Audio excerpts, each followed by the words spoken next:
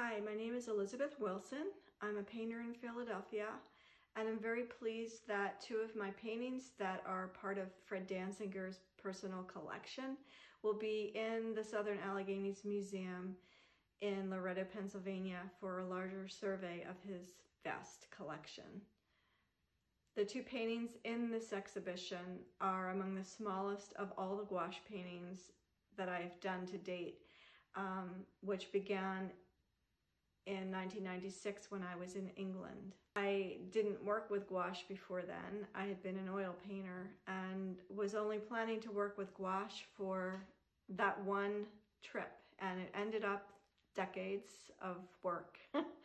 And it's become my medium of choice because besides the fact that it's so stubborn, I've been able to manipulate the work to say exactly what I want.